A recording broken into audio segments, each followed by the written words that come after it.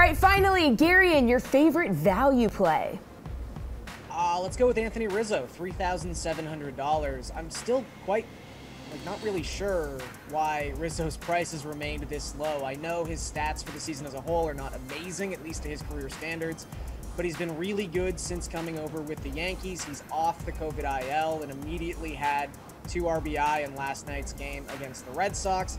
The most important thing here is he's hitting second, or he's probably going to hit second, as he's done a lot in this Yankees lineup tonight against John Gant.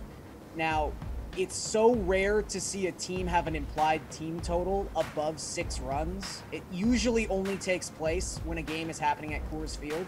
The Yankees' implied team total tonight is 6.6 runs, and that's really a reflection of the Twins bullpen and John Gant, who has just awful numbers in general, but specifically as a starting pitcher in 2021. He walks everybody, which isn't generally great for DFS, but there's going to be a lot of runners on base. There's going to be a lot of run-scoring opportunities for the Yankees, and I think Rizzo can come through in one of those key clutch spots and pay off his salary.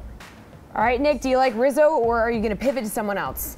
No, Rizzo's got to be the guy tonight. He's definitely the #1 value play, and I was surprised to see him at 3.7K.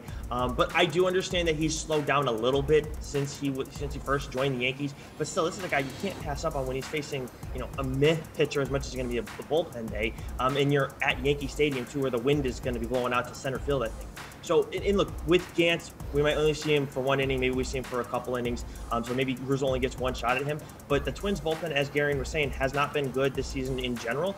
In this month, they have seen their ERA drop a little bit, but their FIP indicates a little bit of room for regression. So you got to find ways to target the Twins tonight with the Yankees lineup, and I think it starts with Anthony Rizzo.